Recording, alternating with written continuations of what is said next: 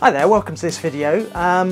As you may be able to tell, I'm just back from holiday. I'm quite relaxed. It was a nice trip to Greece. We went to a place called Cape Sunio, which is just south of Athens on the Attica Peninsula. It was 35 degrees, sunny, a little bit of a breeze, and it was a really nice location. It's very close to the Temple of Poseidon. We had a lovely view of that. It was primarily a holiday, so I didn't actually do that much photography. We spent quite a bit of time around the pool, doing some activities in the hotel. But one of the things I did do was I took my Z6 and my Z7 because one of the reasons we were down there was it was the summer full moon rising over the temple, and I wanted to perhaps see if I could get some shots of that. I also took the opportunity to try out the Z6 and Z7 in low light situations, so doing a little bit of astrophotography, photography of the temple at night. Quite challenging situations because, as you'll see from some of the images, the temple is lit up quite brightly at night. However, there's no other lights around it, so very high contrast, and especially when that full moon came up as well, very small areas of brightness with very dark other areas, so very high contrast, as I say. I thought I was going to try and do a small comparison of the Z6 and Z7 because those of you who've looked at the specs of the two cameras will know that whilst they're primarily very similar in a lot of respects, they are different because of the sensor and not just because of the pixel count on the sensor. If we look at the two specs, and I'll check with my notes here because there's quite a lot of numbers.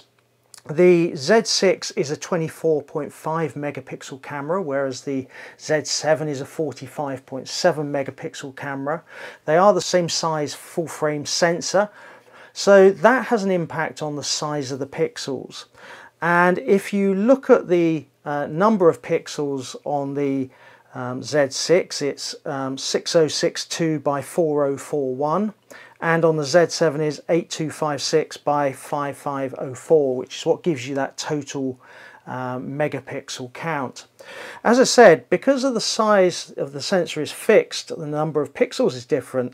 That means that if you look at the pixel pitch, i.e. the distance between the center of one pixel and the next pixel, there is quite a bit of difference between the two cameras. In the Z6, the distance between the centers is 5.92 micrometers, and on the Z7 it's 4.34 micrometers. So there is quite a difference in the distance between them. And what that means is the pixel size, the area of the pixel in the Z6 is 35.05 micrometers squared versus 18.84 micrometers squared on the Z7. That may not sound like a lot, but when you get to the area of the pixel, which is what really matters for capturing those photons in low light, that's actually an 86% bigger pixel size in the Z6 compared to the Z7. And what that means is that, as you probably read, the Z6 is seen as a better low light camera.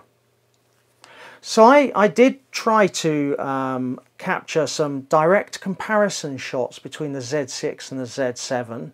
However, I singularly failed on that. I'll hold my hand up. And that's not because I didn't get any shots, but the Z6, one of the benefits is that obviously with a slightly lower pixel count on the sensor, you don't see as much, or it's not as sensitive to movement as the Z7 with all those 45.7 megapixels. And what I found was it wasn't the fact that it was low light. I was using a tripod. It was a reasonably secure tripod. However, it was very windy in Greece, and even the slightest movement caused blur, a minor amount of blur in the Z7's images versus the crystal sharp Z6's images. And therefore it makes it very difficult to have a true like-for-like comparison. However, it did make me think and get me thinking around, well, actually, it's not just about the pixel size, it is about getting that final image, and therefore there are certain circumstances where the Z6 is better in getting you the best image. I will be doing a future video that I filmed in Greece, looking at what I took with me and how I was using it. But what I'm going to do in this video, I thought I'd focus on that low light capability. So let's take a look at some of the images I took with the Z6 and also the Z7. So just to give a little bit of context, these shots that I'm going to show you are at night time, but this is a view in the daytime, just so you can get a bit of context. What you can see here is the Temple of Poseidon, the Greek god of the sea, in Sunio in Greece, as I've said earlier, just on the southern tip of Attica, south of Athens, and there's a bay in front of it, and all of the photos were taken from this bottom right hand corner of this shot, which is a beach at the hotel we were staying at. So it's about 1,000 meters from the beach across to the temple, just to give you some scale. So let's take a look at the first of the nighttime shots, and this was taken from the beach, and it was on a tripod. And as you can see, it's we had a full moon while we were down there, so the moon is very bright. The temple is also lit up at night, and we had some night snorkeling going on off the beach next to me. So we've got three areas of quite high contrast and quite localized bright areas. So really it wasn't possible to use neutral density filters to adjust that. So we've got very high contrast but localized challenge here for exposing. So what I had to do was really try and balance the exposure to get some definition left in the highlights, but also some definition left in the shadows to be able to pull out.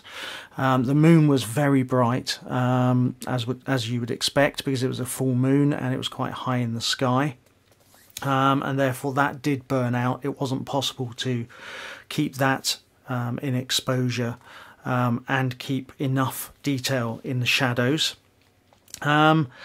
So this was shot with the Z6. It had the 24-70 f2.8 lens attached. It was on a tripod, but it was quite windy, and as you can see, it was taken at about 36mm, f2.8, and in order to get something that was reasonably fast shutter speed for the conditions of 1/13 of a second, I had to allow the ISO to drift up a little bit to ISO 3200. I didn't really want to go too much further above that because I was worried there might be more noise creeping in, particularly with this slightly unbalanced exposure with the localized highlights.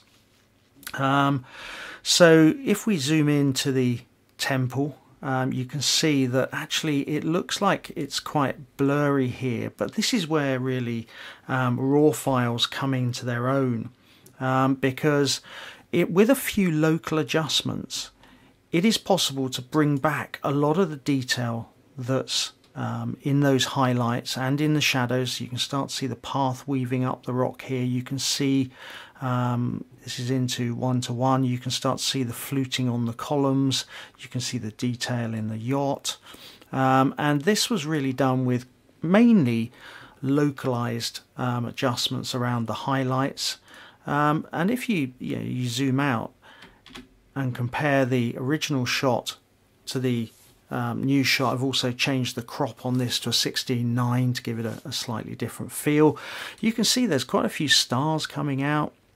The one thing is though that if you do zoom in, you can see a little bit of noise in the sky. It's not particularly worrying, because at normal resolution, for most people, this image, if you're using it on social media or perhaps printing it out on a small scale, you wouldn't really see that noise.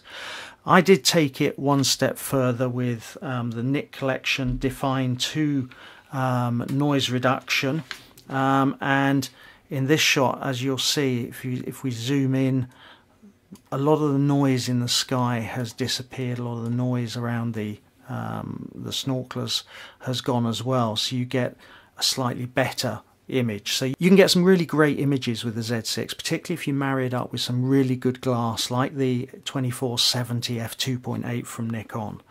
And you can deal with the noise. So you know, this is a pretty respectable image, I think, under the conditions, which were quite challenging. As I said in the introduction, we were there during the full moon period, and you may have seen some really iconic photos of the full moon right behind the temple. Sadly, this year it wasn't quite the right timing for that. The moon actually appeared further down and was well above the temple by the time it was aligned.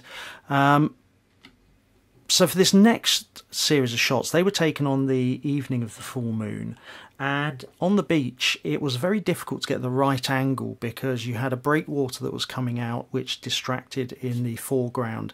So I took most of these next shots were from the top of this lifeguards tower, which made it quite restricted in terms of position and composition. It also made it quite tricky trying to change lenses and cameras on the tripod in the dark. So let's start with this next image. This is with the full moon coming up over the peninsula. It just appeared from behind the land on the other side of the bay. It was around about 9 o'clock in the evening, so it was quite dark. And as the moon rose, it was really red from the diffraction of the sun going down onto it. Now, at this point in the evening, because it was red, it was relatively low. It wasn't as bright as it was when it moved up through the sky, and therefore it was a bit easier to get a composition, because whilst you had some highlights in the moon and some highlights of the lit temple, the contrast between those and the foreground subjects were quite a bit lower than they were later in the evening, when the sun was really hitting the moon and reflecting, and the moon was much brighter. As I said, it wasn't quite the perfect alignment because the moon was off to the left at this point, but it was enough to be able to expose for the moon. So if we zoom in here, you can see the craters on the moon. I chose to use the Z7 for these images because I was in quite a restricted position. I had my 70-200 lens, but I knew that actually to get some of the images I may have to go into DX crop to get that 1.5 multiplier to turn that 200 end of the lens into a sort of 300mm lens. This was taken without using the DX crop. It was at the 70mm end of the 70-200 f2.8. That's an f-mount lens, obviously. I took this at ISO 100 to try and reduce the noise. It was on a tripod. It was 1/3 of a second at f2.8. And you can just see some of the definition in the foreground in the shadows, but the temple and the moon were nicely exposed. So again, with some adjustment, this time it took quite a bit more adjustment. This was done in Lightroom, and I'm not particularly happy with some of the color casts in this, so I'm going to in the fullness of time use Photoshop to mask out and use some of the more complex approaches to get a much better image. But what you can see for the purposes of this video is that with Lightroom I could still maintain the exposure of the moon so that you can see the craters, and also the temple up here. You can again see the individual blockwork here and the fluting on the pillars.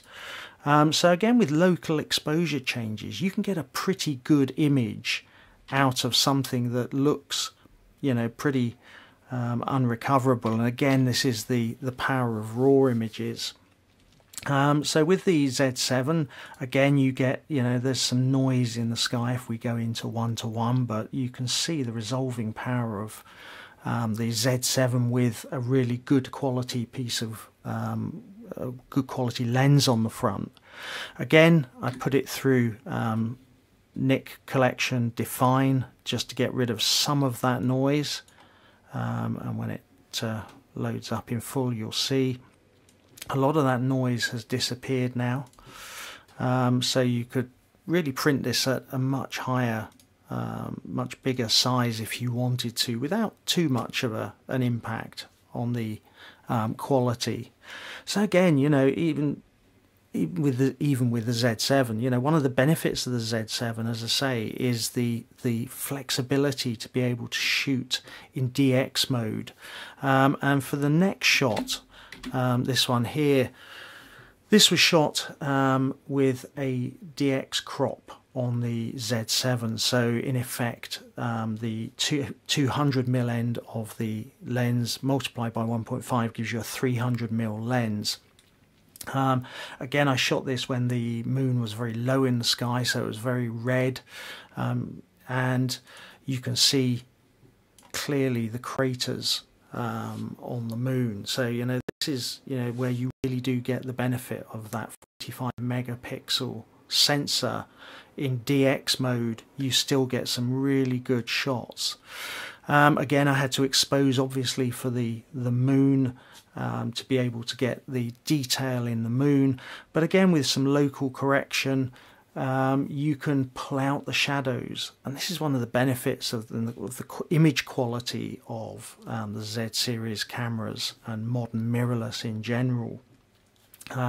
Again, this was very quickly done in Lightroom, rather than what I'm going to do in the fullness of time, use Photoshop to mask out and really get a much better quality image. And again, if you take out some of the noise, you can really see that at 1:1 you can still see the detail in the moon. So I hope this has given you a quick insight into the low light capabilities of the Z-series cameras, both the Z6 and the Z7. It's not a direct comparison, because actually in this situation which one I'd reach for depended on what I was going to try and shoot.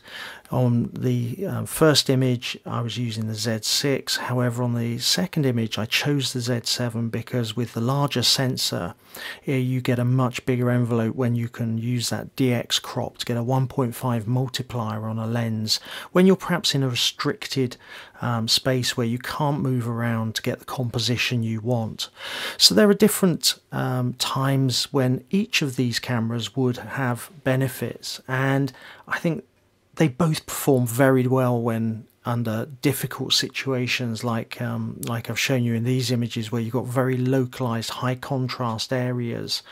So I've been pretty pleased with both cameras. As I say, with some of the images I'm going to be using Photoshop rather than Lightroom to get a better outcome, but it's worth just considering what is the outcome you're trying to achieve and what is the scenario you're going to be in if you've got the option of reaching for either.